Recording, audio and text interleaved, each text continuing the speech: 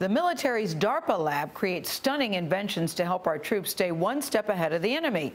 Chip Reid saw firsthand how the team can make every movement in battle more effective. When Jason Carestis goes for a run, he gets a boost from a strange contraption he wears on his back. He calls it AirLegs. It basically feels like you have bigger muscles. Carestis, a graduate student at Arizona State University, and Professor Tom Sugar are developing the device for the Pentagon. The power comes from a tank of compressed air, which is connected by pulleys and electronic sensors to braces on the knees.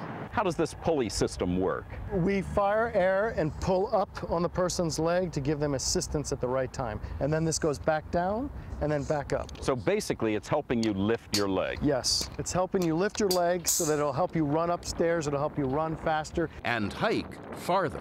We do envision an entire platoon wearing wearable robots. These robots will assist them while carrying 100-pound backpacks. At this early stage, it reduces the load by 10%. The goal is 25%, which they say will allow the average soldier or Marine to run a mile in 4 minutes. All right, I think I'm ready. We were a bit skeptical, so I gave it a try. I'm just going to strap on these knee braces right behind you, and you're just about good to go.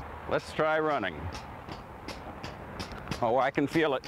With the help of AirLegs, even skinny legs like these can feel like cylinders of power. It's one of hundreds of projects at universities and companies across the country funded by the Defense Advanced Research Projects Agency, or DARPA, also known as the Pentagon's team of mad scientists. Arthi Prabhakar is DARPA's director. Is that a little like herding cats? Actually, if they're great scientists and engineers, that's exactly what it's like, because you want the people that have immense creativity and are off chasing great ideas. DARPA was created in 1958 in response to the earth-shaking 1957 launch of Sputnik by the Soviet Union. CBS Television presents a special report on Sputnik 1, the Soviet space satellite. It was a huge wake-up call for the United States. What do you see as the mission of DARPA? Our core mission is breakthrough technologies for national security. For example, DARPA did key early research on stealth technology, allowing U.S. aircraft to evade enemy radar. But many of DARPA's brainstorms have had enormous impact well beyond the military. 45 years ago, DARPA did this sort of crazy experiment, which was to hook a couple of computers together and have them talk to each other.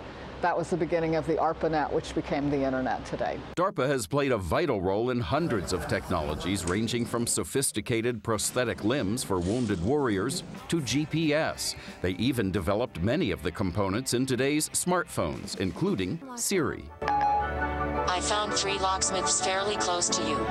Some of DARPA's wildest ideas come from nature, like their research on mini robots. This reminds me of an ant colony. That's exactly what it looks like, isn't it? Just as armies of ants work together to accomplish amazing things, DARPA hopes to create armies of mini robots for micro-manufacturing.